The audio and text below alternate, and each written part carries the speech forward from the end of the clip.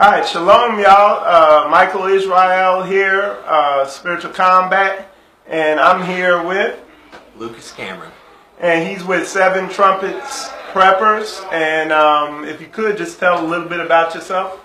Okay. Well, I'm just I'd like to say just a humble farmer. I do off-grid construction. That's what I do for a lifestyle. But I've been doing a prepping channel, pretty much doing everything I can to help people prepare for the end days ever since 2012. Since I learned about the 7 Trumpets revelation, come to a realization we're in the last generation, and so many things snowballed from that point. I found out who the Father's true people were, the Father's calendar, holy names. It's just one thing after another, just snowballed. And as I come into the knowledge of those truths, I continue to share it with people because I used to be a deacon in an assembly, and I've seen a lot of things go on that kind of, broke my heart. I've seen where one of the pastors said just pretty much lay aside the 10 Commandments. I knew that was a red flag to exit. And so pretty much I've been taking my walk out of Babylon since 2009, started the channel in 2012, and been doing everything I can to build the kingdom since then. And like I was saying, he has a video on his channel, and it's an awesome video. I'm gonna actually do it on my channel, and the title of the video is 7 Trumpets Prepper Beliefs: What I Believe and Why. And you could really see how he came into this truth. And one of the things I noticed, and it's like a common thread for a lot of people, who is just like the Bible says, seeking you shall find. And in the video you were saying how your mindset was, whatever the truth is, I'm going to get to the bottom of it, whatever it is. You know what I'm saying? And that's something I said to myself when I came into this truth. I was like, wherever it takes me, that's what it's going to be. But talk about how you came into the truth. You could briefly say, because it's in your video, but if you could just elaborate on briefly how you came into the truth, how you, what made you arrive at it and everything like that, if you could. Well, as I studied the scripture, especially in 2009, I made it a point to sit down and deeply study all my core beliefs. Why do I believe, and why do I do what I do? And as I started looking, I seen that the law has never been done away with. I mean, everything's still applicable today. I mean, obviously the sacrificial offerings and things like that, certain ordinances were nailed to the cross for that matter. But for the 10 Commandments, everything that pretty much that Moshe spoke to the people, we can still find today. It's as valid as ever.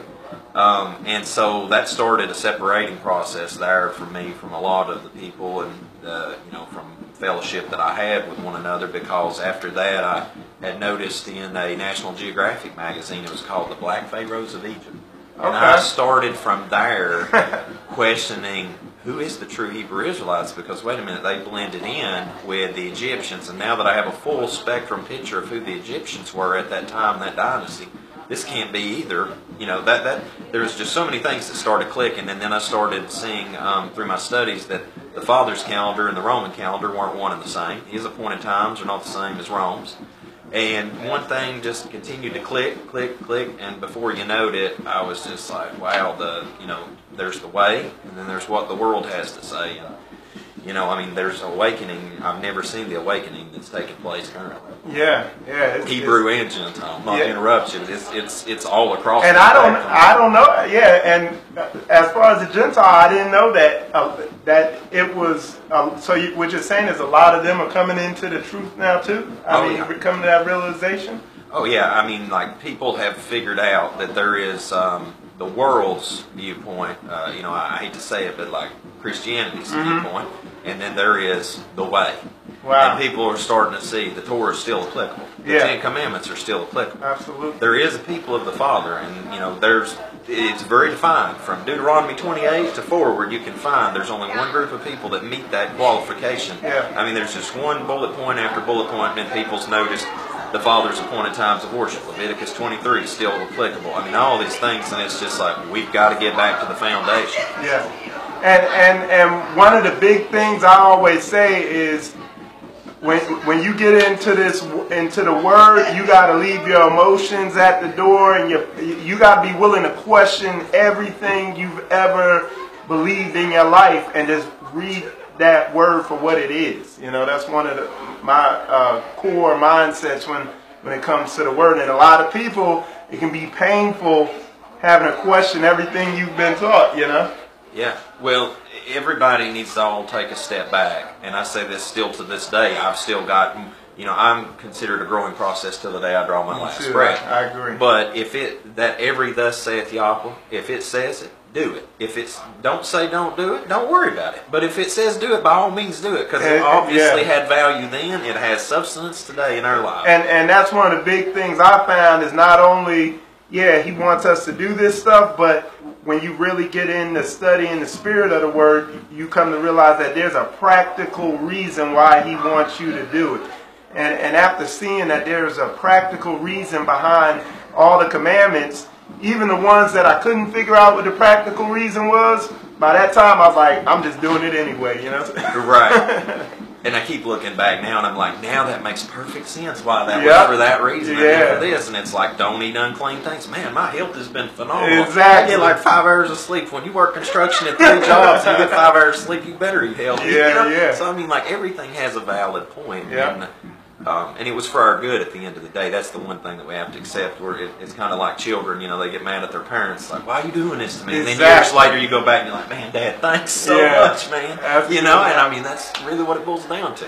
Now, if you could, go ahead and tell people how if they want to see your teachings, see your videos, get in contact with you, how can they do that?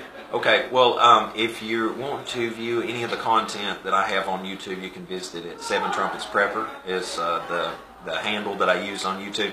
A huge chunk of what is on there nowadays is for the preparation of what's to come, the 7 Trumpets Revelation.